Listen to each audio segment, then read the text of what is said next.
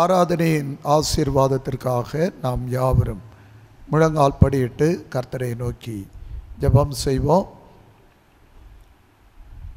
துதிக்கு பாத்திரராய் இருக்கிற எங்களுடைய பரலோக பிதாவே, இந்த மனமகிழ்ச்சியான ஆசீர்வதிக்கப்பட்ட பரிசுத்த ஓய்வு நாளின் காலை வேளைக்காக நன்றி நிறைந்த இருதயத்தோடு எங்களுடைய உள்ளத்தின் ஆழத்திலிருந்து ஸ்தோத்திரம் செலுத்துகிறோம். கர்த்தரை துதிக்கிறோம், மை போற்றுகிறோம். ஆண்டவரே, மனமகிழ்ச்சியான ஆசீர்வதிக்கப்பட்டதான இந்த நாளை கர்த்தரங்களுக்கு தந்தேன். மகிழ்ச்சியோடு கர்த்தரை ஆராதிக்க கடவோம் என்று வேதத்திலே சொல்லியிருக்கிற வண்ணமாய் கர்த்தருடைய பாதத்தில் நாங்கள் அமர்ந்து மை நோக்கி கூப்பிட கர்த்தர் எங்களுக்கு கிருபை செய்ததற்காக கர்த்தருக்கு நாங்கள் நன்றி செலுத்துகிறோம். நீர் எங்களை தந்த சுகம், நீர் எங்களை தந்ததான பலன், ஜீவன் எல்லாவற்றுக்காகவும் நாங்கள் போய் நன்றியோடு துதிக்கிறோம். ஆண்டவரே, உம்முடைய நாமம் மகிமைப்படட்டும். இந்த நாளிலேயும் கூட கர்த்தரை துதித்து பாடி ஆராதிக்கக்கூடிய ஆராதனையிலே கர்த்தர் பிரசன்னராயிரும். நீர் ஆராதனைக்குள்ளே வாசம் பண்ணக்கூடிய எங்களுடைய பல்லோத்தின் தகப்பனாய் இருக்கிறபடினாலே இந்த ஆராதனை உமக்கு உகந்ததாக, ஆண்டவருக்கு பிரியமான ஒரு புத்தியுள்ள ஆராதனையாக கர்த்தர் அமைக்க உம்முடைய பாதத்திலே நாங்கள் மன்றாடுகிறோம். ஆலயத்துக்குள்ளே உம்முடைய மகிமை நிறைவாய் இறங்கட்டும் என்று கர்த்தருடைய பாதத்திலே நாங்கள் கெஞ்சுகிறோம். பல்லவத்தின் தகப்பனே, இந்த நாளிலே நாங்கள் பாடக்கூடிய பாடல்களை கர்த்தர் எங்களுக்கு ஆசீர்வதித்து தாரும். வேத வாக்கியங்களின் மூலமாய் எங்களோடு பேசும் எங்களுடைய ஜெப விண்ணப்பங்களை ஆண்டவருக்கு நேராக்குகிறோம். எங்கள் ஆண்டவர் எங்களுடைய ஜெபத்திற்கு பதில் தந்து ஆசீர்வதிப்பீராக. ஆரம்பத்திலிருந்து கடைசி வரையிலும் பரிசுத்த ஆவியானுடைய அசைவாடுதல் எங்களுடைய மத்தியிலே இருக்கட்டும். தடைகளை நிர்மூலமாக்கி ஆண்டவர் ஜெயத்தை கட்டளையிடும். கர்த்தரை நாங்கள் மகிமைப்படுத்தும் போது கர்த்தருடைய பிரசன்னத்தினால் எங்களை ஆளுகை செய்வீராக. இயேசு கிறிஸ்துவின் மூலமாய் இவைகளை கேட்கிறோம் எங்கள் நல்ல பிதாவே, ஆமென். தேவநாம மகிமைக்காக நாம் 210வது ஞான பாடலை பாடுவோம். ஞான பாடல் 210.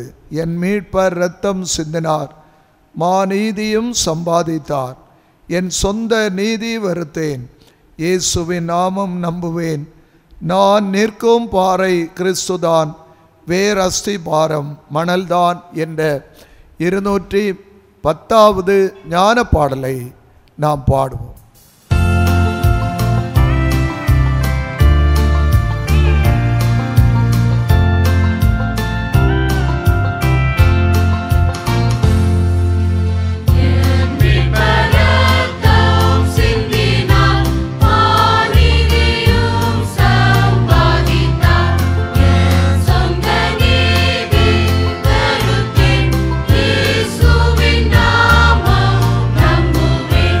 No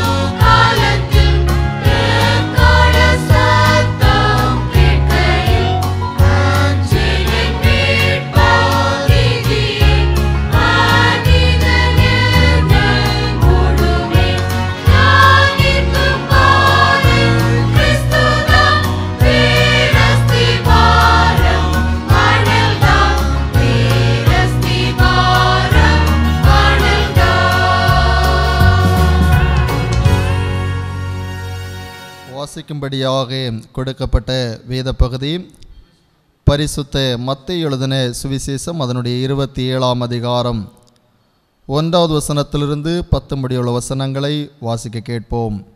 மத்தேயு 27ஆம் அதிகாரம் 1வது வசனத்திலிருந்து 10 முடியுள்ள வசனங்கள். விடியற்காலமான போது சகல பிரதான ஆசாரியரும் ஜனத்தின் மூப்பரும் இயேசுவை கொலை செய்யும்படி அவருக்கு விரோதமாக ஆலோசனை பண்ணி அவரை கட்டி கொண்டு போய் தேசாதிபதியாகிய பொந்தி பிலாத்துவினிடத்திலே ஒப்பு கொடுத்தார்கள். அப்பொழுது அவரை காட்டி கொடுத்த யூதாஸ் அவர் மரணாக்கினைக்குள்ளாக தீர்க்கப்பட்டதை கண்டு மனஸ்தாபப்பட்டு அந்த 30 வெள்ளிக்காசை பிரதான ஆசாரியரிடத்திற்கும் மூப்பரிடத்திற்கும் திரும்ப கொண்டு வந்து, குற்றமில்லாத இரத்தத்தை நான் காட்டி கொடுத்ததனால் பாவம் செய்தேன் என்றான். அதற்கு அவர்கள், எங்களுக்கென்ன, அது உன் பாடு என்றார்கள். அப்பொழுது அவன் அந்த வெள்ளிக்காசை தேவாலயத்திலே எறிந்துவிட்டு புறப்பட்டு போய் நான்கு கொண்டு செத்தான். பிரதான ஆசாரியர் அந்த வெள்ளிக்காசை எடுத்து, இது இரத்த கிரயமானதால் காணிக்கை பட்டியலே இதை போடலாகாதென்று சொல்லி ஆலோசனை பண்ணின பின்பு அந்நியரை அடக்கம் பண்ணுவதற்கு குயவனுடைய நிலத்தை அதனாலே கொண்டார்கள். இது நிமித்தம் அந்த நிலம் இந்நாள் வரைக்கும் இரத்த நிலம் எனப்படுகிறது. இஸ்ரவேல் புத்திரரால் மதிக்கப்பட்டவருக்கு கிரயமாகிய 30 வெள்ளிக்காசை அவர்கள் எடுத்து, கர்த்தர் எனக்கு கற்பித்தபடி குயவனுடைய நிலத்திற்காக அதை கொடுத்தார்கள் என்று எரேமியா தீர்க்கதரிசியால் உரைக்கப்பட்டது அப்பொழுது நிறைவேறிற்று என்பதே. ஆமேன். ஆண்டவர் தாமே வாசிக்க கேட்ட வேத பகுதியின் மூலம் நம்மோடு கூட பேசி நம்மை ஆசீர்வதிப்பாராக. அப்படியே நம்ம எல்லாரும் முழங்கால் படியிட்டு ஆண்டவரை நோக்கி ஜெபம் செய்வோம்.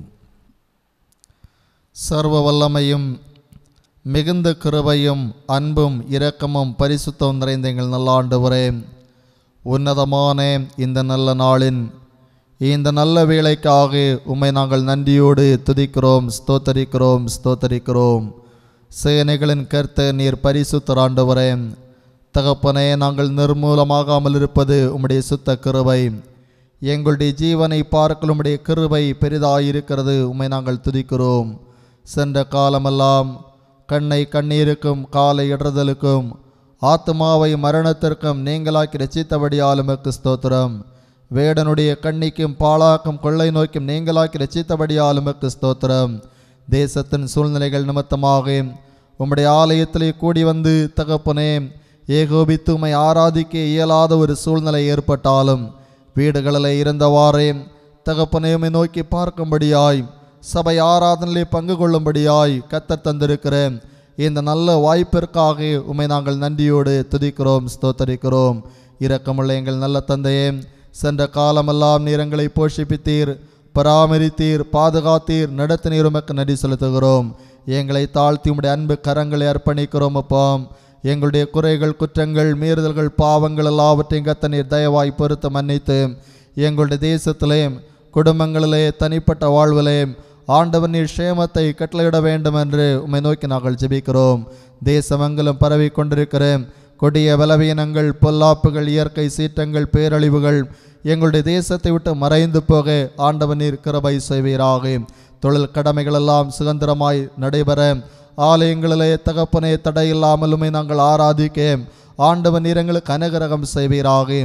கல்வி சாலைகள் ஆண்டவரே ஒழுங்காய் செயல்படக்கூடிய கிருபைகளை ஆண்டவர் எங்களுடைய தேசத்திலே நீர் கட்டளையிடும்படியாய் நோக்கி நாங்கள் ஜெபிக்கிறோம். தேசத்தில் இருக்கிற எல்லா பொல்லாப்புகளையும் தீமைகளையும் கர்த்தர் நீர் மாற்றி போடுவீராக. தேசத்தை ஆளுகை செய்கின்ற எல்லா தலைவர்களுக்காக, தலைவிகளுக்காய் நாங்கள் ஜெபிக்கிறோம்.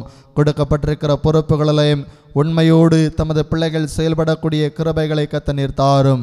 இரக்கமுள்ள எங்கள் நல்ல தந்தையே, தேசமெங்கிலும் நடைபெறுகிற ஊழியங்கள், மிஷனரி பணிகள், திருச்சபை பணிகள் ஆண்டவரே எல்லா ஊழியங்களிலும் கர்த்தருடைய வல்லமை மகிமை வெளிப்படும்படியாய் நோக்கி நாங்கள் ஜெபிக்கிறோம்.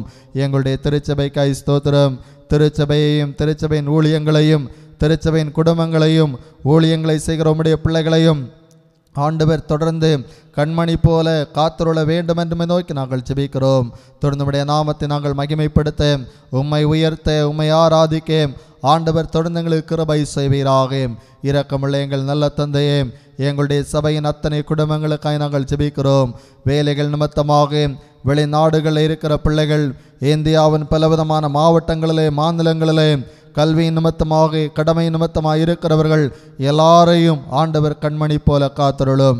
இந்த காலங்கள் தமது பிள்ளைகளுக்கு மகிழ்ச்சியாய் பாதுகாப்பாய் அமைய ஆண்டவர் நீர் அனுகிரகம் செய்வீராக.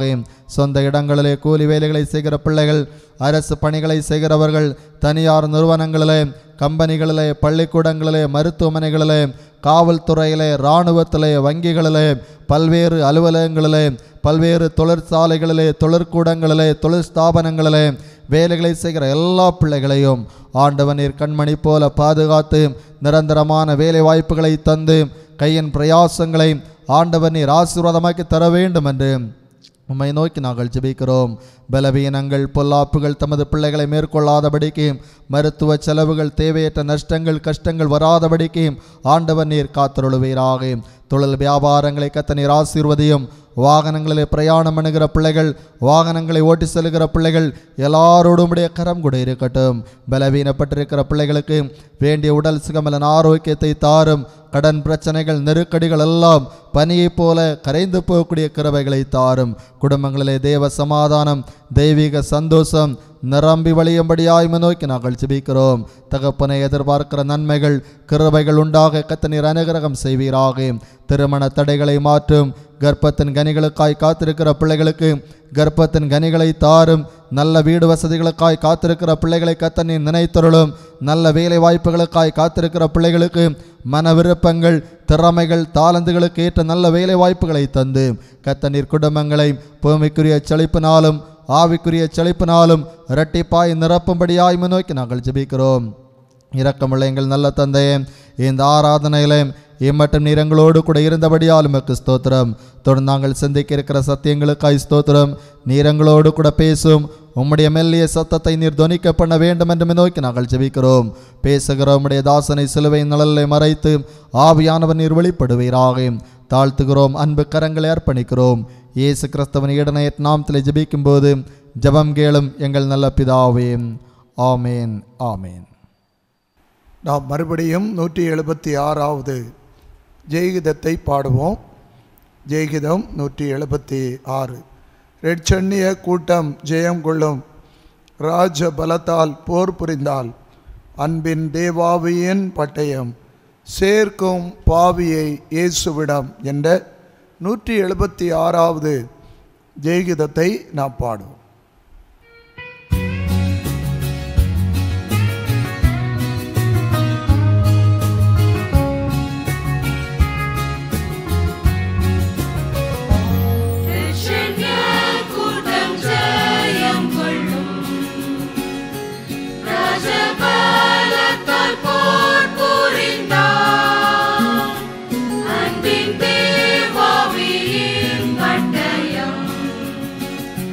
Say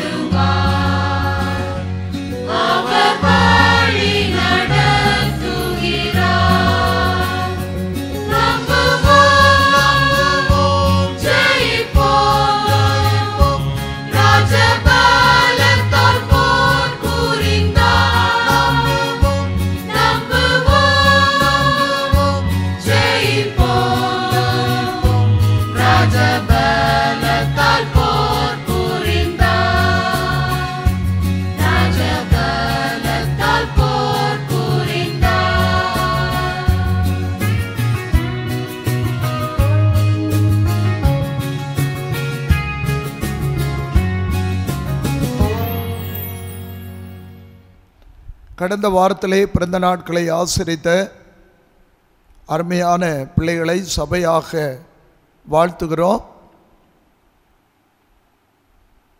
ஆசாரி குடிவிளை அக்ஷயா, ஐக்குட்டி விளை டோரன் ஸ்டான்ஸ், விளைச்சி விளை ஜெய்டன் ஷான், புதர் விளை ஜாஸ்டன், குட்டாம்பிளிச்சி Vinisha jasmine, குழிவிளை Daphne, பூனச்சி Aqsa Joe Berlin, Kannan விளை வினு, குட்டிங்கல் ஸ்டாலின், ஆண்டார் விளை சமிதா, வெள்ளச்சி ஜுவானா ஷாலி.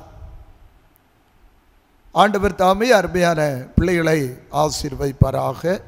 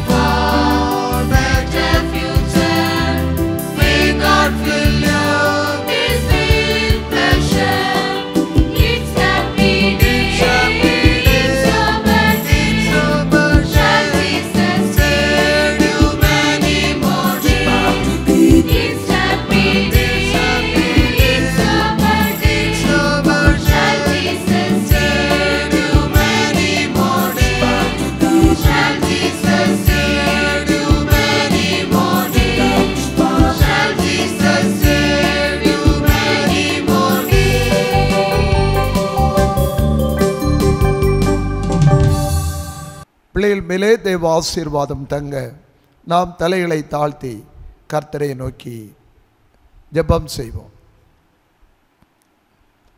திருச்சபைக்கு தலைவராய் இருந்து நடத்தி கொண்டு வருகிற பரலோக பிதாவே, எங்களுடைய சபையிலே ஆண்டவர் தந்த அருமையான குடும்பங்களுக்காய் கர்த்தரை நாங்கள் துதிக்கிறோம். குடும்பங்களே ஆண்டவர் தந்திருக்கிற ஆசீர்வாதமான பாக்கியங்களை நினைத்து கர்த்தரை போற்றி புகழுகிறோம். விசேஷமாய் ஆண்டவர் நல்ல பிள்ளை செல்வங்களை தந்து எங்களுடைய பிள்ளையுடைய வாழ்க்கையை ஆண்டவர் நன்மையினால் நிறைத்து ஒவ்வொரு நாளிலும் வழி நடத்துகிறேன். கர்த்தருக்கு நாங்கள் ஸ்தோத்திரம் செலுத்துகிறோம். கடந்த வாரத்திலே பிறந்த நாட்களை ஆசரித்த அருமையான எங்களுடைய பிள்ளைகளோடு கர்த்தருடைய கிருபை நிறைவாய் தங்கட்டும். கர்த்தர் எங்களுடைய பிள்ளைகளுக்கு ஞானத்தின் ஆவியினாலும் கிருபையினாலும் நிறைத்து நீர் வழி நடத்த உம்முடைய பாதத்திலே நாங்கள் மன்றாடுகிறோம். ஆண்டவர் இந்த உலகத்திலே இந்த தேசத்திலே மேன்மையாக வைப்பேன் என்று ஆண்டவர் வாக்குத்தத்தம் பண்ணின கிருபை நிறைந்த எங்களுடைய நல்ல கர்த்தர் எங்களுடைய பிள்ளைகளை ஆண்டவர் மேன்மையாய் புகழ்ச்சியாய் ஆசீர்வாதமாய் ஆண்டவர் வைத்து வருங்காலங்களிலே நன்மைகளை காணட்டும். விசேஷமாய் அவருடைய வயதிற்கு ஏற்ற ஆசீர்வாதங்களை பரத்திலிருந்து நீர் கட்டளையிடும். பெற்றோருக்கு உகந்த பிள்ளைகளாக திருச்சபையிலே சாட்சியாய் தொடரட்டும். சமுதாயத்திற்கு நல்ல பிள்ளைகளாய் வாழ கர்த்தர் கிருபை செய்யும். பிள்ளைகளுடைய தேவையில்லா சந்தியும் சுகபத்திரமாய் ஆண்டவர் பாதுகாத்து கொள்ளும். அவ்விதமாய் பிறந்த நாட்களை ஆசரிக்கிற அன்பு பெரியவர்களோடு கர்த்தருடைய கிருபை தங்கட்டும். இரக்கமுள்ள ஆண்டவர் நீடித்த காலங்களை கட்டளையிடும். தீர்க்காயுசை ஆண்டவர் கட்டளையிடும்.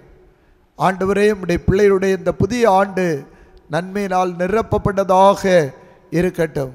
திருமண நாளை காண்கிற அருமையான பிள்ளைகளுக்காய் கர்த்தருடைய பாதத்தில் வருகிறோம். பெரியவர்களுக்காய் தெய்வ சமூகத்தில் வருகிறோம்.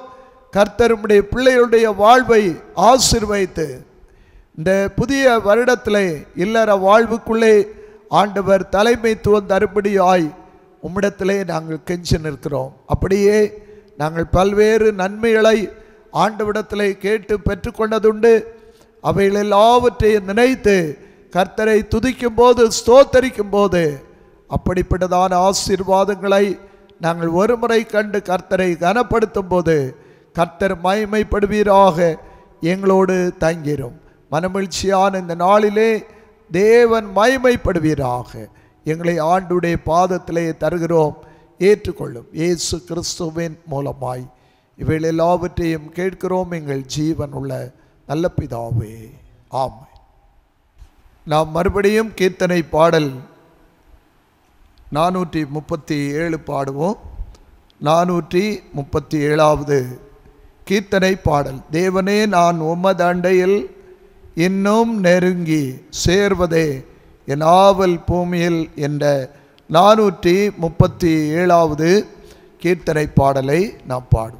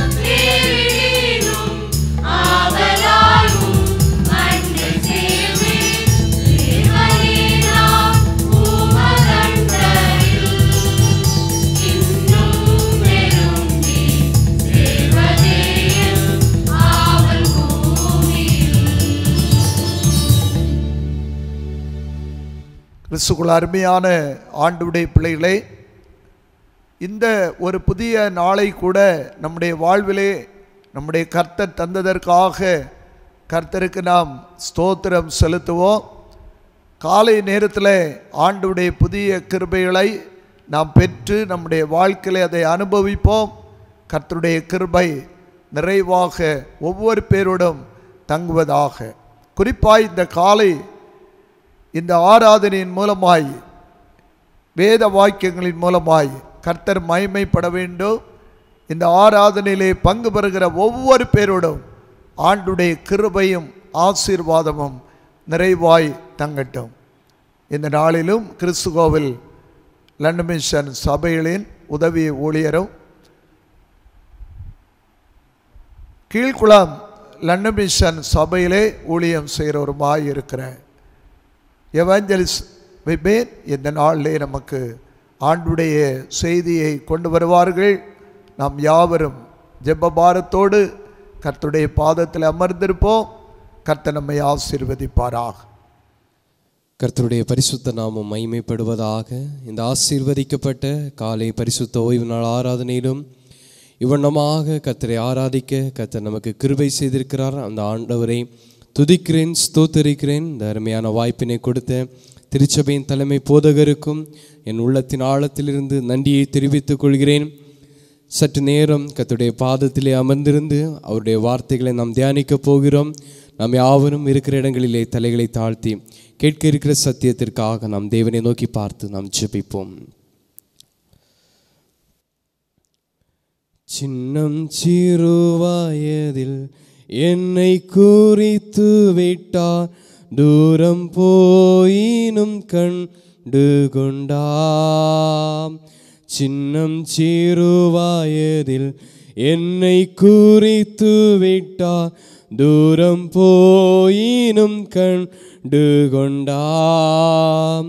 தமது ஜீவனை எனக்கும் அளித்து ஜீவன் பெற்று கொள்ளென்றுரைத்தார். தமது ஜீவனை எனக்கும் அளித்து ஜீவன் பெற்று கொள்ளென்றுரைத்தார். ஆனந்தமே பரமானந்தமே, இது மாபெரும் பாக்கியமே. இந்த பாதலத்தில் சொந்தக்காரரவர் எந்த நுள்ளத்தில் சொந்தமானார். இந்த பாதலத்தில் சொந்தக்காரரவர் எந்த நுள்ளத்தில் சொந்தமானார். கிருபையாய் நேசிக்கிற எங்கள் அன்பின் நல்ல ஆண்டவரே, இந்த ஆசீர்வதிக்கப்பட்ட பரிசுத்த ஓய்வு நாளின் காலை நேரத்திற்காக உமக்கு நாங்கள் நன்றி செலுத்துகிறோம். அப்பா, உம்மை பாடவும் துதிக்கவும் ஆண்டவரே உம்முடைய சமூகத்திலே ஜெப விண்ணப்பங்களை வைக்கவும் ஆண்டவர் எங்களுக்கு கிருபை செய்தீர். உமக்கு நாங்கள் நன்றி செலுத்துகிறோம். அப்பா, ஆண்டவரே, திருச்சபைகள் அடைக்கப்பட்ட பொழுதிலும் இப்படியான ஒரு கூடுகை ஆண்டவர் எங்கள் வாழ்க்கையிலே தந்திருக்கிறேன். உமக்கு நாங்கள் நன்றி செலுத்துகிறோம் தகப்பனே. இந்த நேரத்தில் உம்முடைய வார்த்தைகளுக்கு நேராக நாங்கள் கடந்து செல்கிறோம். கர்த்தர் நீர் எங்களோடு பேசுவீராக. ஆண்டவர் எங்களுக்கு தேவையான மன்னாவை ஆண்டவர் பரலோகத்திலிருந்து எங்களுக்கு கட்டளையிட வேண்டும் என்று நாங்கள் ஜெபிக்கிறோம் தகப்பனே. பேசுகிற அடியேனை ஆண்டவர் உம்முடைய சிலுவையின் கீழ் மறைத்து ஆண்டவர் வெளிப்பட வேண்டும் என்று ஜெபிக்கிறோம். பாதுகாத்து கொள்ளுங்க, வழி நடத்துங்க, ஆசீர்வதிங்க. இயேசுவின் நாமத்தை கேட்கிறோம் எங்கள் நல்ல பிதாவே, ஆமென். கர்த்தருடைய பரிசுத்த நாமம் மகிமைப்படுவதாக. ஒரு முறை கூட இந்த ஆராதனை கலந்து கொண்டிருக்கிற ஒவ்வொரு தெய்வ பிள்ளைகளையும் ஆண்டவரும் இரட்சகருமாக இருக்கிற இயேசு கிறிஸ்துவின் நாமத்தில் நான் வாழ்த்துகிறேன். கர்த்தருடைய கிருபையும் சமாதானம் ஆசீர்வாதங்களும் உங்கள் அனைவரோடு கூட நிறைவாய் தங்கியிருப்பதாக. இந்த நாளிலும் கூட நம்முடைய இருதயத்திலே சமாதான குறைச்சலுக்கான காரணம் என்ன என்று சொல்லி ஒரு சில காரணங்களை நாம் வேதத்திலிருந்து நாம் தியானிக்க போகிறோம். சங்கீதம் 122 அதனுடைய 7வது வசனம் இப்படியாக சொல்லப்பட்டிருக்கிறது: உன் அலங்கத்துக்குள்ளே சமாதானமும் உன் அரண்மனைக்குள்ளே சுகமும் இருப்பதாக என்று சொல்லி சங்கீதக்காரனாகிய தாவீது இந்த இடத்திலே எழுதியிருக்கிறதை நாம் பார்க்க முடிகிறது. பிரியமானவர்களே, இந்த உலகத்தில் உள்ள அனைவரும் விரும்புகிறதான ஒரு காரியம் என்னவென்றால் சமாதானம். இந்த உலகத்தில் யாரிடத்திலாவது கேட்கும்போது அவர்கள் சொல்லுகிறதான காரியம் அல்லது எதிர்நோக்கி கொண்டிருக்கிற காரியம், தங்கள் குடும்பத்திலும் தங்கள் வேலை செய்கிற இடத்திலும் சரி, போகிற வருகிற இடங்களிலும் சரி, தங்கள் சமாதானமாக இருக்க வேண்டும் என்று சொல்லிதான் ஒவ்வொருவரும் தங்கள் வாழ்க்கையிலே விரும்புகிறதை நாம் பார்க்க முடிகிறது. சமாதானமாக இருக்கவே தேவன் நம்மை அழைத்திருக்கிறார். வேதத்திலே நாம் பார்க்கும்போது அநேக பரிசுத்தவான்களும் இந்த சமாதானத்திற்காக வாழ்ந்தவர்களை குறித்து நாம் பார்க்க முடிகிறது. சமாதானத்தை எதிர்நோக்கினவர்களும் சமாதானத்தை குறித்து பேசினவர்களையும் குறித்து வேதத்திலே நாம் பார்க்க முடிகிறது. ஆதியாகமம் 13வது அதிகாரத்தை நாம் படிக்கிறதான நேரத்திலே அங்கே ஒரு சம்பவத்தை குறித்து நாம் பார்க்க முடிகிறது. இந்த இடத்திலே ஆபிரகாம் சமாதானத்தோட வாழ விரும்புகிறதை அந்த இடத்திலே நாம் பார்க்க முடிகிறது. ஆதியாகமம் 13வது அதிகாரம் அதனுடைய வசனங்கள் 5 முதல் 9 வசனங்களை நாம் பார்க்கிறதான நேரத்திலே ஆபிரகாமுடைய மந்தை மேய்ப்பருக்கும் லோத்தினுடைய மந்தை மேய்ப்பருக்கும் இடையில் வாக்குவாதம் உண்டாகிறது. அந்த நேரத்திலே 7வது வசனம் சொல்லப்பட்டிருக்கிறது, ஆபிரகாமுடைய மந்தை மேய்ப்பருக்கும் லோத்துடைய மந்தை மேய்ப்பருக்கும் வாக்குவாதம் உண்டாயிற்று. அக்காலத்திலே கானானியரும் பெரிஷியரும் அத்தேசத்திலே குடியிருந்தார்கள். ஆபிரகாம் லோத்தை நோக்கி, எனக்கும் உனக்கும் என் மேய்ப்பருக்கும் உன் மேய்ப்பருக்கும் வாக்குவாதம் வேண்டாம், நாம் சகோதரர்கள் என்று சொல்லி ஆபிரகாம் தன்னுடைய சகோதரனாகிய லோத்தை குறித்து சொல்லுகிறதை நாம் பார்க்க முடிகிறது. பிரியமானவர்களே, ஆபிரகாம் தன்னுடைய வாழ்க்கையிலே சமாதானமாக வாழ விரும்பினதை இந்த இடத்திலே நாம் பார்க்க முடிகிறது. தாவீதை குறித்து நாம் பார்க்கும்போது சங்கீதம் அதனுடைய 4வது சங்கீதம் அதனுடைய 8வது வசனத்தை நான் பார்க்கும்போது, சமாதானத்தோட படுத்து கொண்டு நித்திரை செய்வேன், கர்த்தாவே நீர் ஒருவரே என்னை சுகமாய் தாங்க பண்ணினீர் என்று சொல்லி சங்கீதக்காரனாகிய தாவீது இந்த இடத்திலே எழுதுகிறதை நாம் பார்க்க முடிகிறது. இந்த இடத்திலே சங்கீதக்காரனாகிய தாவீது சமாதானத்தோட படுத்து கொள்ள வேண்டும் அல்லது தூங்க வேண்டும் என்று சொல்லி முயற்சி செய்கிறதை நாம் பார்க்க முடிகிறது. அதுபோல புதிய ஏற்பாட்டிலே லூக்கா 2வது அதிகாரம் அதனுடைய 27வது வசனத்தை பார்க்கும்போது அங்கே சிமியோன் என்கிற மனிதனை குறித்து நாம் பார்க்க முடிகிறது. இயேசு கிறிஸ்துவானவரை கையில் ஏந்தி கொண்டு அவர் சொல்லும்போது அவர் இப்படியாக சொல்லுகிறார், ஆண்டவரே உமது வார்த்தையின்படி உமது அடியானை இப்பொழுது சமாதானத்தோட போக விடீர் என்று சொல்லி அங்கே சிமியோன் சொல்லுகிறதை நாம் பார்க்க முடிகிறது. பிரியமானவர்களை, வேதத்திலே நாம் படிக்கும்போது அநேக பரிசுத்தவான்களும் அநேகர் இதை தான் சொல்லுகிறதை பார்க்க முடிகிறது. ஆபிரகாம் சமாதானத்தோட வாழ விரும்புகிறார், தாவீது சமாதானத்தோட படுத்து கொள்ள வேண்டும் என்று சொல்லி விரும்புகிறார். சிமியோனை குறித்து நாம் பார்க்கும்போது சமாதானத்தோட நித்திரை செய்ய வேண்டும் என்று சொல்லி நாம் வேதத்திலிருந்து பார்க்க முடிகிறது. உலகத்தில் மனிதர்களை நாம் பார்க்கிறதான நேரத்திலே ஒவ்வொருவரும் எப்படியாவது சமாதானத்தை பெற்றுக்கொள்ள வேண்டும் என்று சொல்லி தங்கள் பணத்தை வைத்து, தங்கள் ஆஸ்தியை வைத்து, தங்கள் அந்தஸ்தை வைத்து அநேகர் தங்கள் சமாதானத்தை எப்படி பெற்றுக்கொள்ளலாம் என்று அவர்கள் முயற்சி செய்து கொண்டிருக்கிறதை நாம் பார்க்க முடிகிறது. ஒரு சிலரை நாம் பார்க்கும்போது சுற்றுலா செல்வது அல்லது திரைப்படங்களை பார்ப்பது என்று சொல்லி உலக பிரகாரமான காரியங்களை கொண்டு அவர்கள் தங்கள் சமாதானத்தை தேடுகிறதை நாம் பார்க்க முடிகிறது. இன்னும் ஒரு விதமான கூட்டத்தார் போதை பழக்க வழக்கங்களுக்கு தங்கள் அடிமையாக்கி கொண்டு அவற்றிலிருந்து கிடைக்கிற சமாதானம், அவற்றிலிருந்து கிடைக்கிற சந்தோஷத்துக்கு நேராக அவர்கள் செல்லுகிறதை நாம் பார்க்க முடிகிறது. இவைகளெல்லாம் சமாதானம் கிடைக்குமா என்று பார்க்கும்போது சமாதானம் கிடைக்கும். ஆனால் இந்த சமாதானமானது ஒரு நிரந்தரமான சமாதானம் கிடையாது. ஒரு குறிப்பிட்ட காலகட்டத்திலே, ஒரு குறிப்பிட்ட சூழ்நிலையில் மட்டும்தான் இப்படிப்பட்டதான உலக பிரகாரமான சமாதானங்கள் நம்முடைய வாழ்க்கையிலே வரும். ஆனால் வானத்தையும் பூமியை படைத்த தேவனிடத்திலிருந்து வருகிற சமாதானமானது அது நிரந்தரமானது. யோவான் எழுதின சுவிசேஷம் 14வது அதிகாரம் அதனுடைய 27வது வசனத்தை நாம் பார்க்கும்போது அவர் இப்படியாக சொல்லுகிறார், சமாதானத்தை உங்களுக்கு வைத்து போகிறேன், என்னுடைய சமாதானத்தை உங்களுக்கு கொடுக்கிறேன், உலகம் கொடுக்கிற பிரகாரமாய் நான் உங்களுக்கு கொடுக்கிறதில்லை. உங்கள் இருதயம் கலங்காமலும் பயப்படாமலும் இருப்பதாக என்று சொல்லி இந்த இடத்திலே ஆண்டவர் சொன்ன வார்த்தையை அவர் அந்த இடத்திலே அழகாக எழுதியிருக்கிறது நாம் பார்க்க முடிகிறோம். ஆம் பிரியமானவர்களே, உலகத்திலே வாழ்கிற நாட்களிலே நாம் அநேக காரியங்களை செய்து ஒருவேளை சமாதானத்தை நாம் பெற்றுக்கொள்ளலாம். ஆனால் தேவனிடத்திலிருந்து வருகிற சமாதானம் என்பது நம்முடைய வாழ்க்கையிலே நிறைவானது. அன்பானவர்களே, இன்றைக்கும் கூட ஏதோ ஒன்றை நினைத்து கொண்டு இன்னைக்கு சமாதானத்தை இழந்து வாழ்கிற வாழ்க்கை இன்னைக்கு அநேகருடைய வாழ்க்கையில நாம் பார்க்க முடிகிறது. குடும்பத்தை குறித்து ஒருவேளை கவலைப்பட்டிருக்கலாம், அல்லது பிள்ளைகளை குறித்த ஒரு கவலை, வேலைகளை குறித்த ஒரு கவலை, எதிர்காலத்தை குறித்த ஒரு கவலை, பிள்ளைகளுடைய திருமண வாழ்க்கையை நினைத்து ஒரு கவலை, இப்படி என்று சொல்லி வாழ்க்கையிலே அநேக விதமான கவலைகளினாலே சமாதானத்தை இழந்து மக்கள் கலங்கி இருக்கிறதை நாம் பார்க்க முடிகிறது. சங்கீதக்காரனாகிய தாவீது சங்கீதம் 42 அதனுடைய 5வது வசனத்தில் எழுதுகிறார், என் ஆத்துமாவே நீ ஏன் கலங்குகிறாய், ஏன் எனக்குள்ளே தேங்குகிறாய் என்று சொல்லி அவர் எழுதுகிறதை நாம் பார்க்க முடிகிறது. அநேக நேரங்களிலே இப்படிப்பட்டதான ஒரு சம்பவம் நம்முடைய வாழ்க்கையிலும் கடந்து வருகிறது. நம்முடைய இருதயம் சமாதானத்தை இழந்து சூழ்நிலைகளை பார்த்து, நம்முடைய குடும்பத்தை பார்த்து சமாதானத்தை இழந்து காணப்படுகிற சூழ்நிலை நம்முடைய வாழ்க்கையிலும் காணப்படும். யோவான் 16வது அதிகாரம் அதனுடைய 33வது வசனத்தை நாம் படிக்கும்போது, என்னிடத்தில் உங்களுக்கு சமாதானம் உண்டாயிருக்கும் பொருட்டு இவைகளை உங்களுக்கு சொன்னேன், உலகத்தில் உங்களுக்கு உபத்திரம் உண்டு, ஆனாலும் திடன் கொள்ளுங்கள், நான் உலகத்தை ஜெயித்தேன் என்று சொல்லி நமது ஆண்டவர் இந்த இடத்திலே உரைக்கிறதை நாம் பார்க்க முடிகிறது. ஆம் பிரியமானவர்களே, இந்த உலகத்திலே வாழ்கிற நாட்களிலே சமாதானத்தை இழந்து போகத்தக்கதான சூழ்நிலைகளும் சமாதானத்தை இழக்கக்கூடிய காரணிகளும் நம்முடைய வாழ்க்கையிலே வரும். ஆனால் வேதவசனம் அழகாக நமக்கு கற்றுக் கொடுக்கிறது. நம்முடைய ஆண்டவர் சொன்ன வார்த்தை, இந்த உலகத்தை ஜெயித்தவர் நமது ஆண்டவர், அவர் நமக்கு சமாதானத்தை வைத்து போகிறார். பிரியமானவர்களே, இந்த நாளிலும் கூட நம்முடைய வாழ்க்கையிலே எந்தெந்த விதங்களிலே சமாதானம் இழந்து போகிறோம் என்று சொல்லி ஒரு சில காரியங்களை வேதத்திலிருந்து நாம் தியானிக்க போகிறோம். முதலாவதாக லூக்கா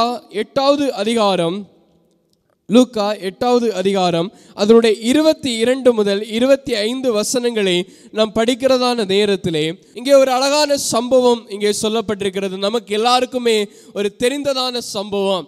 இயேசு கிறிஸ்துவானவர் காற்றையும் கடலையும் அதட்டினதான ஒரு சம்பவத்தை இந்த வேத பகுதியிலிருந்து நாம் படிக்க முடிகிறது. நம்முடைய வாழ்க்கையிலே அடுத்து என்ன நடக்கும், நம்முடைய வாழ்க்கையிலே அடுத்து என்ன சம்பவம் நடக்கும் என்பது யாருக்குமே தெரியாது. ஒருவேளை நம்முடைய வாழ்க்கையில் அடுத்து என்ன நடக்கும் என்பது நமக்கு முன்கூட்டியே தெரிந்திருக்க கூடுமானால் நாம் ஒருவேளை ஜாக்கிரதையாக இருக்கக்கூடும். நாளை தினத்தில் இந்த மாதிரி சம்பவம் நம்முடைய வாழ்க்கையில் நடக்கும், அடுத்த வாரத்தில் இந்தந்த காரியங்கள் என்னுடைய வாழ்க்கையில் நடக்கும் என்று சொல்லி ஒருவேளை நமக்கு தெரிந்திருந்தால் ஆயத்தப்பட்டிருப்போம், அதற்கு ஏற்ற பிரகாரமாய் நம்மளை ஆயத்தப்படுத்தி இருப்போம். பிரியமானவர்களே, நம்முடைய வாழ்க்கையிலே எப்போ என்ன நடக்கும், எப்படி சூழ்நிலைகள் மாறும் என்று சொல்லி யாருக்குமே தெரியாது. இந்த வேத பகுதியை நாம் படிக்கும்போது இயேசு கிறிஸ்துவானவர் தம்முடைய சீஷர்களை நோக்கி சொல்லுகிறதான காரியம், கடலின் அக்கறைக்கு போவோம் வாருங்கள் என்று சொல்லி அவர் தம்முடைய சீஷர்களுக்கு கட்டளை கொடுக்கிறதை நாம் பார்க்க முடிகிறது.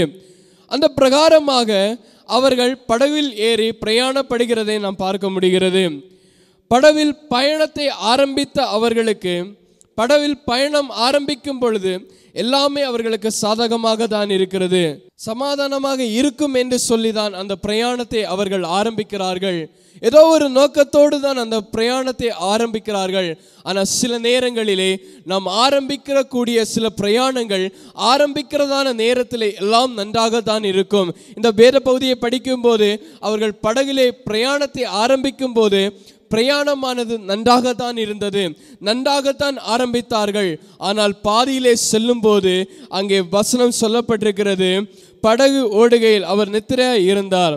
அப்பொழுது கடலிலே சுழல் காற்று உண்டாததனால் அவர்கள் மோசமடையத்தக்கதாய் படகு ஜலத்தினால் நிறைந்தது என்று சொல்லி சில நேரங்களிலே நம்முடைய வாழ்க்கையிலே வருகிற பிரச்சனைகளும் அப்படிதான் இருக்கும், சில சூழ்நிலைகளும் அப்படிதான் காணப்படும்.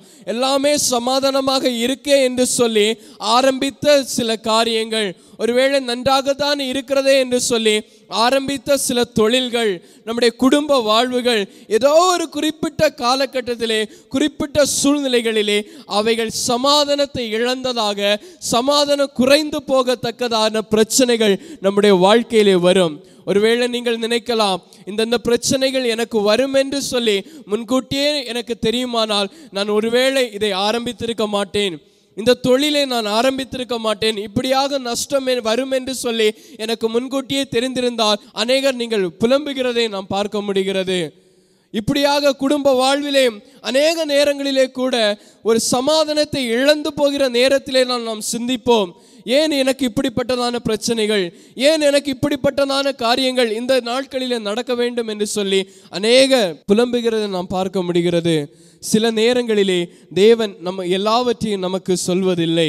இந்த வேத பகுதியை பார்க்கும்போது ஆண்டவராகிய இயேசு கிறிஸ்து தான் சொல்லுகிறார், கடலின் அக்கறைக்கு போவோம் வாருங்கள் என்று சொல்லி சீஷர்களுக்கு சொன்னவர் ஆண்டவராகிய இயேசு கிறிஸ்து தான். ஆனால் வருகிற பிரச்சனைகளை குறித்து அவர் எதுவுமே சொல்லவில்லை. வருகிற பிரச்சனைகளை குறித்தோ வருகிற பாடுகளை குறித்தோ ஆண்டவர் எதுவுமே சொல்லவில்லை. தேவன் எல்லாவற்றையும் தடுத்தும் நிறுத்துவது கிடையாது. சில நேரங்களிலே நாம் நினைக்கலாம், ஏன் எனக்கு இப்படிப்பட்ட பிரச்சனைகள் வருகிறது, நான் கர்த்தரை ஆராதிக்கிறேன் அல்லவா, கர்த்தரை தேடுகிறேன் அல்லவா, நான் ஜெபத்தோடு ஆரம்பித்தேன், ஜெபத்தோடு அல்லவா நான் எல்லாவற்றையும் செய்தேன், ஆனால் ஏன் எனக்கு இப்படிப்பட்டதான பிரச்சனைகள் வருது என்று சொல்லி நாம் அநேக நேரங்களிலே புலம்புகிறது உண்டு. ஆண்டவர் சொல்லிதானே நாம் தொடங்கினேன், ஆண்டவரிடத்திலே கேட்டுதானே நான் ஆரம்பித்தேன் என்று சொல்லி நாம் நினைக்கக்கூடிய காரியங்கள் உண்டு. பொதுவாக நினைப்பவர்கள் வழி மாறி போகும்போதுதான் எனக்கு பிரச்சனை வரும் என்று சொல்லி அநேகர் நினைக்கிறது உண்டு. வேதத்திலே கூட நாம் படிக்கும்போது யோனா வழி மாறி போனான், அதனாலே அவனுடைய படகிலே பிரச்சனை வந்தது என்று சொல்லி அநேகர் நினைக்கிறது உண்டு. சில நேரங்களிலே நம்முடைய வாழ்க்கையிலே ஆண்டவராகிய இயேசு கிறிஸ்து நம்முடைய வாழ்க்கையிலே இருக்கும்போது சரி, பிரச்சனைகள் வரும், போராட்டங்கள் வரும், தெய்வ பிள்ளைகளுக்கு அநேக நேரங்களிலே சமாதான குறைச்சல் வரும். ஆனால் நாம் ஒன்றை மாத்திரம் புரிந்து கொள்ள வேண்டும், நம்மை அழைத்த தேவன் உண்மையுள்ளவர் என்று சொல்லி நாம் புரிந்து கொள்ள வேண்டும். அந்த வேத வசனத்திலே சொல்லப்பட்டிருக்கிறது, லூக்கா 8வது அதிகாரம் 25வது வசனத்தை படிக்கும்போது அங்கே சொல்லப்பட்டிருக்கிறது, ஆண்டவராகிய இயேசு கிறிஸ்து தம்முடைய சீஷர்களை நோக்கி சொல்கிறதான காரியம், உங்கள் விசுவாசம் எங்கே, உங்கள் விசுவாசம் எங்கே என்று சொல்லி தம்முடைய சீஷர்களை நோக்கி அவர் சொல்லுகிறதை நாம் பார்க்க முடிகிறது. ஆம் பிரியமானவர்களே, அநேக நேரங்களிலே பிரச்சனைகளை கண்டு, பாடுகளை கண்டு, உபத்திரவங்களை கண்டு நாம் சோர்ந்து போகக்கூடும். ஆனால் ஒன்றை மாத்திரம் நாம் புரிந்து கொள்ள வேண்டும், நம்முடைய வாழ்க்கையில் வருகிற எல்லா விதமான பிரச்சனைகளையும் ஆண்டவர் மாற்றக்கூடும் என்று சொல்லுகிற விசுவாசம் நமக்கு இருக்க வேண்டும். ஆரம்பத்திலே நன்றாக தான் இருந்து என்று சொல்லி நாம் பிரயாணிக்கும் போது சில நேரங்களிலே சமாதான குறைச்சல் வரும், பாடுகள் வரும், வேதனைகள் வரும்.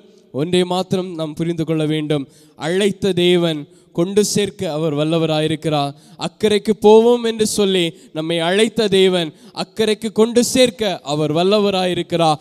ஆகவே இடையில் வருகிற பிரச்சனைகளை கண்டு, இடையில் வருகிற போராட்டங்களை கண்டு கலங்கி போகாதபடி அழைத்த தேவனிடத்திலே விசுவாசம் உள்ளவர்களாய் நாம் காணப்படும் போது நமக்கு ஆண்டவர் சமாதானத்தோடு அக்கறை கொண்டு சேர்ப்பார் என்பதிலே எந்த ஒரு மாற்றமும் இல்லை. முதலாவதாக நம்முடைய இருதயத்திலே சமாதான குறைச்சலுக்கான காரணம் என்னவென்றால் விசுவாச குறைபாடு. ஒவ்வொரு தெய்வ பிள்ளைகளுக்கும் நாம் இருக்க வேண்டிய காரியம் என்னவென்றால் ஒரு விசுவாசத்திலே நம்பிக்கை உடையவர்களாய் நாம் காணப்பட வேண்டும்.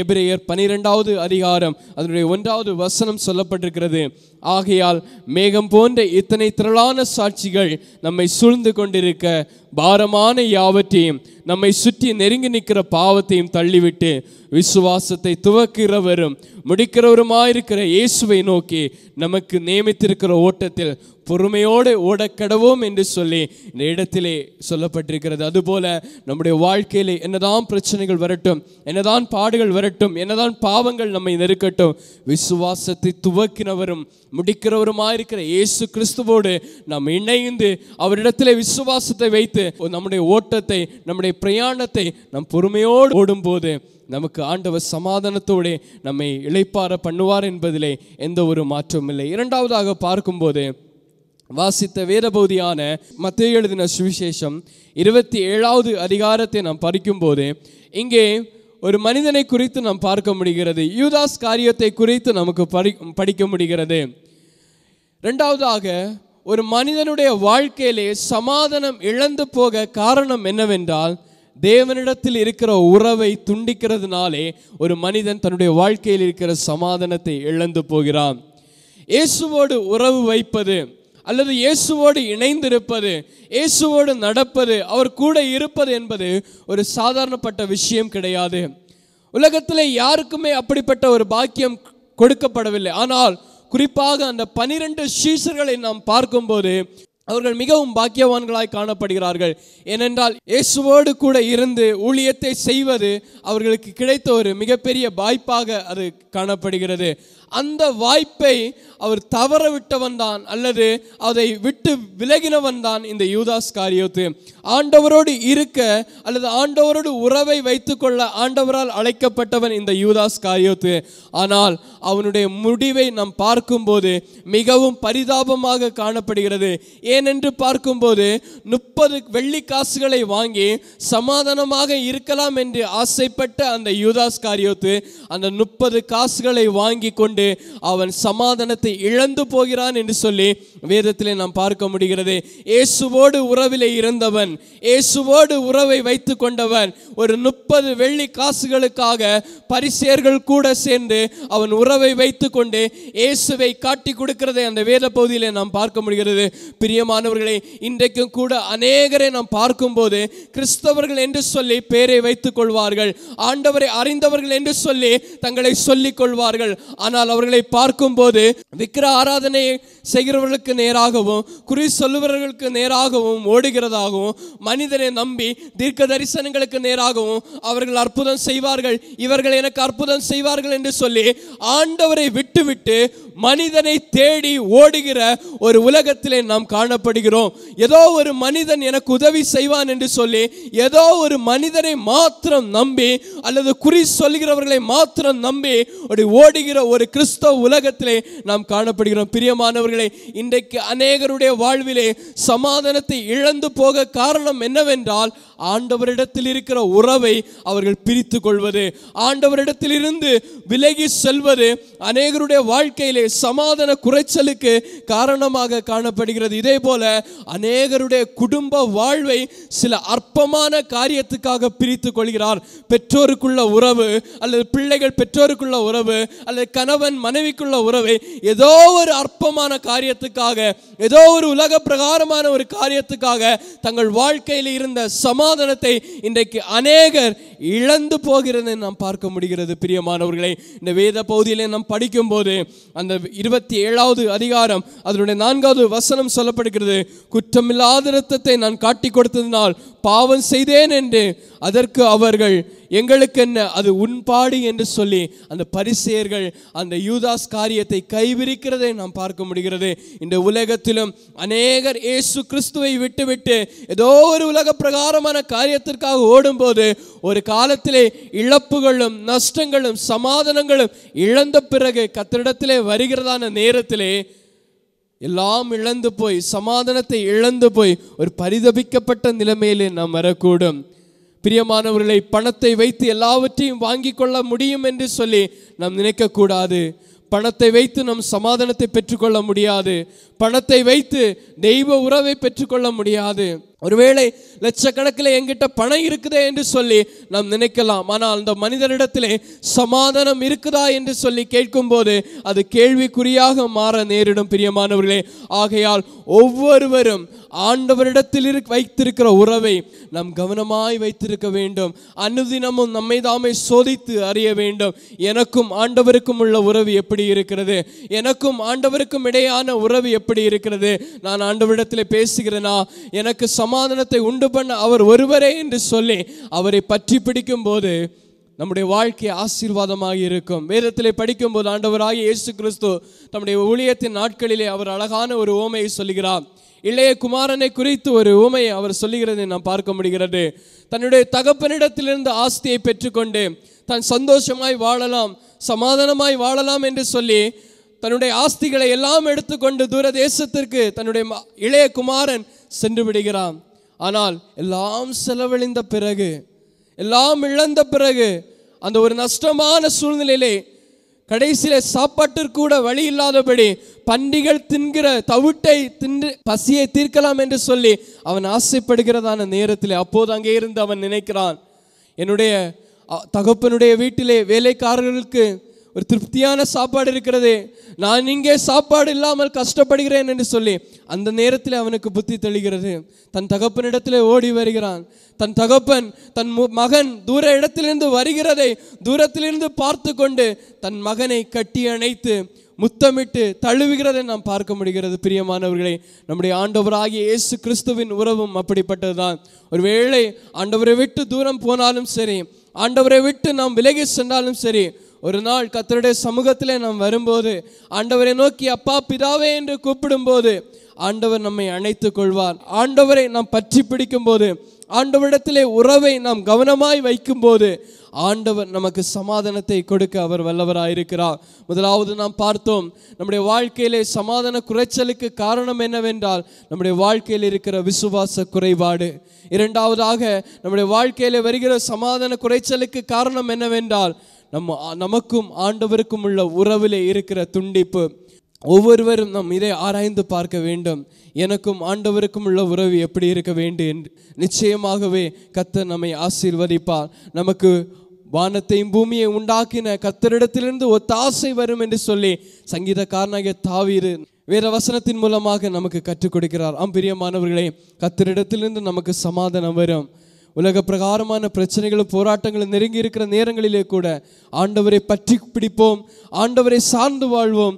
நிச்சயமாகவே கர்த்தர் நம்மை ஆசீர்வதித்து அவருடைய சமாதானத்தை கொடுத்து அவர் நம்மை நடத்த அவர் வல்லவராயிருக்கிறார். கர்த்தர் தாமே இந்த வார்த்தைகள் மூலமாக நம்மோடு பேசி நம்மை ஆசீர்வதிப்பாராக. ஆமென். இப்பொழுது நமக்கு பாடகர் குழுவினர் ஒரு விசேஷித்த பாடலை பாடுவார்.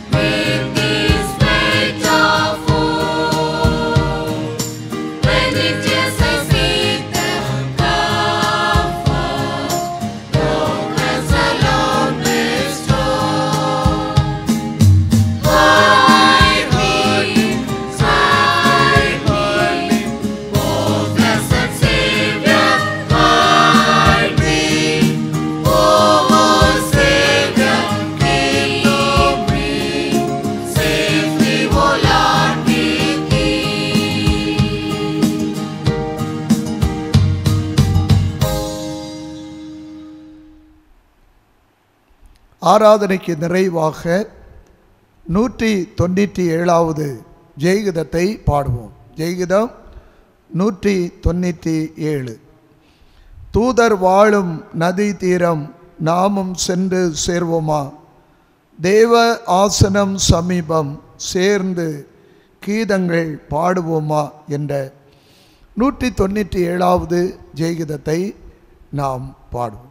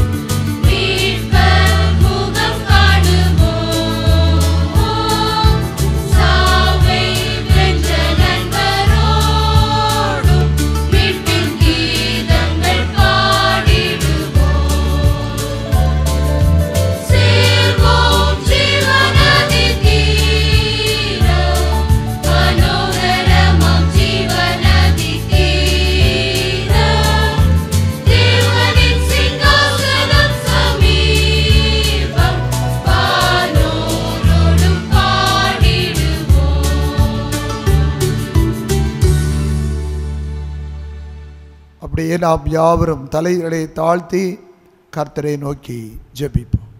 எங்களை அளவில்லாமல் நேசித்து வழி நடத்தி வருகிற கிருபை நிறைந்த மகா பரிசுத்தமுள்ள ஆண்டவரே, இது ஒரு அமைதியான ஒரு ஆசீர்வதிக்கப்பட்டதான நேரம்.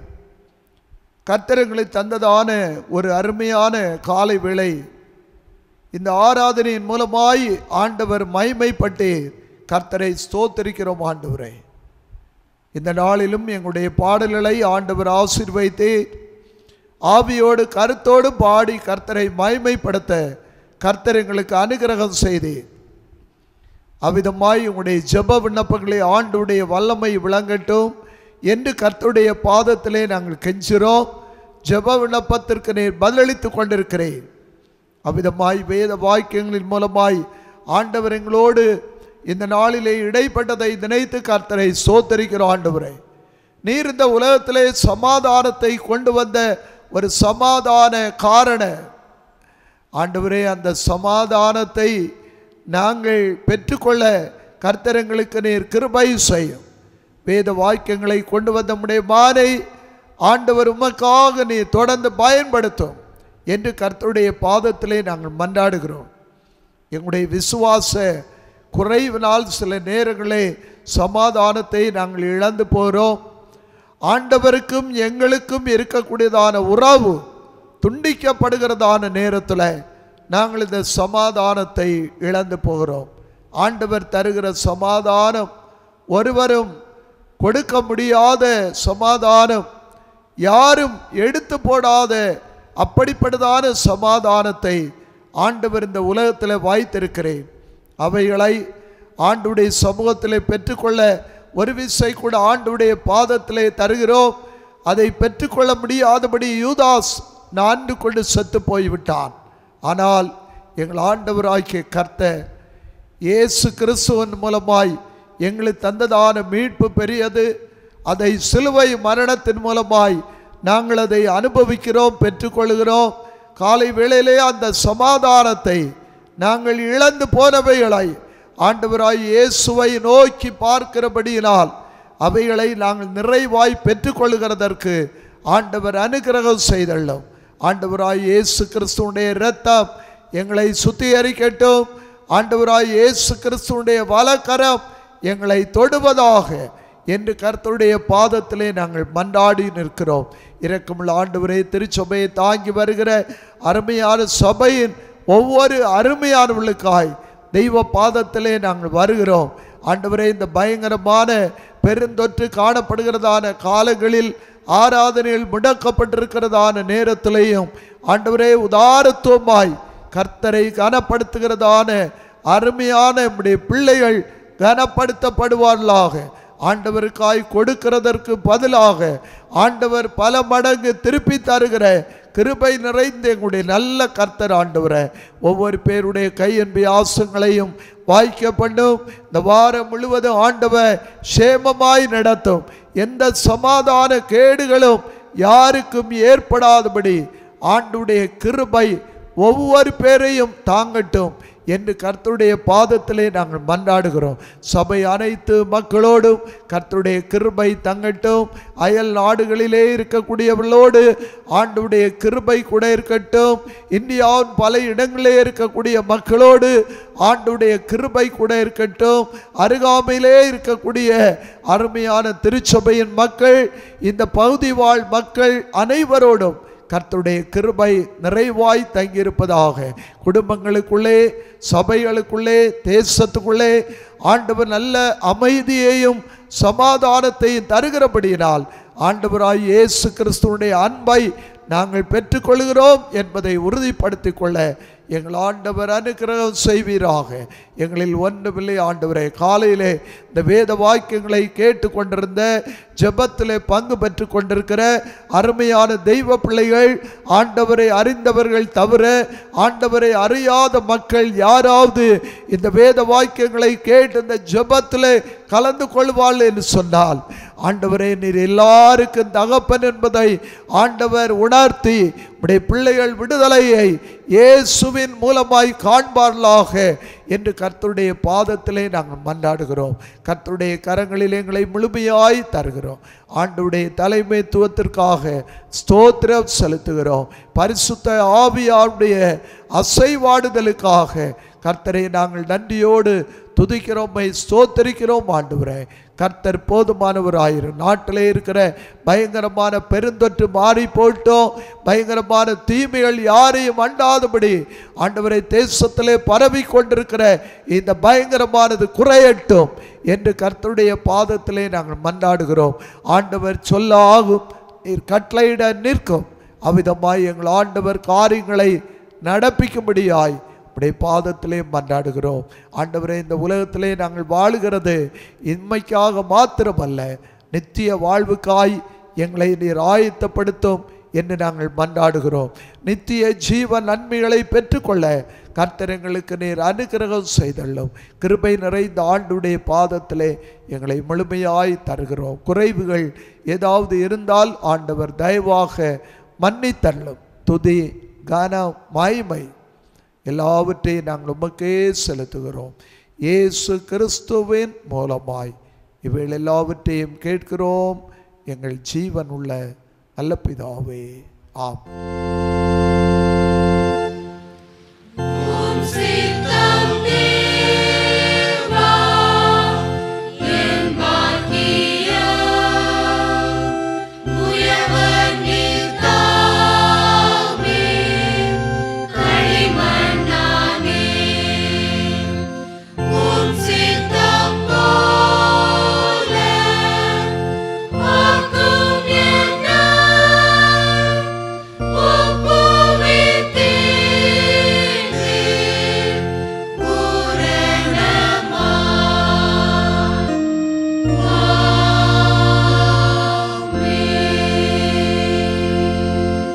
ஆசீர்வாதம். கர்த்தர் உங்களை ஆசீர்வதித்து உங்களை காக்க கடவர். கர்த்தர் தம்முடைய முகத்தை உங்கள் மேல் பிரகாசிக்க பண்ணி உங்கள் மேல் கிருபையாயிருக்க கடவர். கர்த்தர் தம்முடைய முகத்தை உங்கள் மேல் பிரசன்னமாக்கி சமாதானம் கட்டளையிட கடவர். நம்முடைய கர்த்தராகிய இயேசு கிறிஸ்துவனுடைய கிருபையும் பிதாவாகிய தேவனுடைய அன்பும் பரிசுத்த ஆவியானவருடைய மனோகர ஐக்கியமும் நம் அனைவரோடும் திருச்சபை அனைத்தோடும் என்றும் சதா காலங்களிலும் தங்கியிருப்பதாக.